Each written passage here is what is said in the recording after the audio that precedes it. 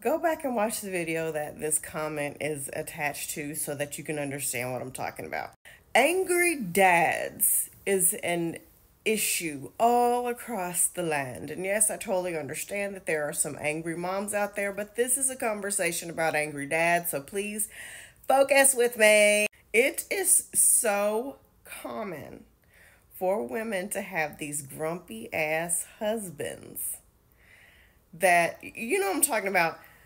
Kids, leave daddy alone. Daddy's not feeling well today. Kids, stay away from daddy. Daddy had a bad day. Daddy's not in a good mood. Daddy's going to sit in his man cave and pout for a couple of hours because he's had a stressful day. Daddy's upset. Daddy's not feeling well. Daddy's tired. And the wife, she's busy entertaining the kids and making sure they stay away from him. She's trying to cheer him up and make his favorite meals and keep his favorite snacks ready. And why, pray tell, are all these men so fucking grumpy?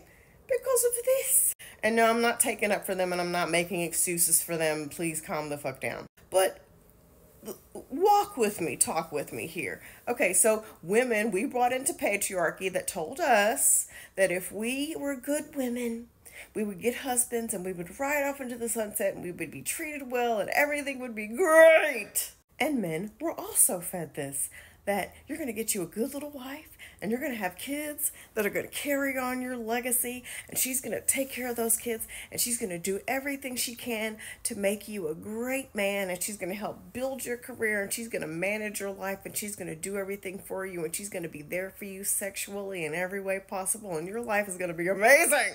But then they did all that. They got married. They had a family. And then they realized, oh no, I'm actually responsible for people. I actually have to go to work and pay the bills. Oh my God. Oh no.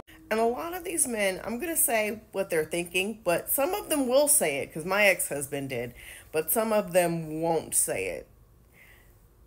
If you're home right now, some of them want you to go back to work because they can't handle the stress of everything falling on them. But some men won't say it because they don't think it's socially acceptable to say that. They don't want to be seen as weak because they can't support an entire family. So instead of communicating like a fucking adult, they act like a child and go off and pout and avoid their whole family. Or maybe you are working and you are contributing financially. They regret being a family person. They regret having a family. They want to be off sleeping on somebody's crusty ass couch playing video games all day. But again, society told them, hey, after you get this age, now you have to be a man, and this is what being a man looks like.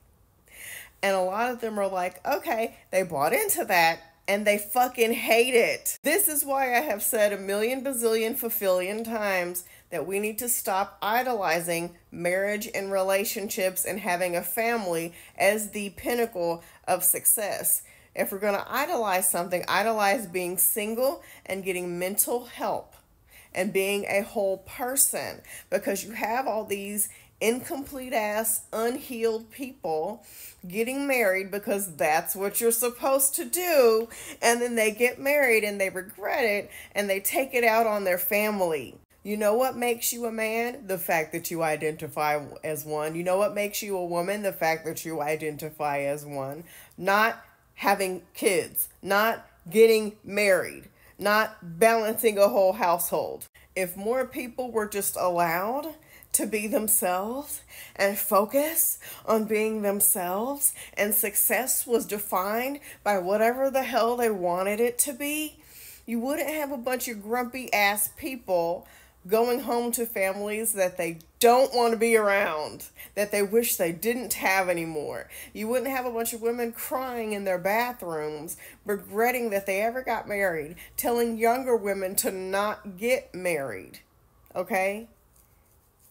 So, yeah, I really wish we would kind of flip this whole marriage and family is the most successful thing you can do thing. Because a lot of these men, instead of just going off and pouting, they're just full on abusing their families. And some of these men are taking out their families. Those are the most drastic of all the situations. The men that just completely flip and just get rid of their whole family. It's unfortunate.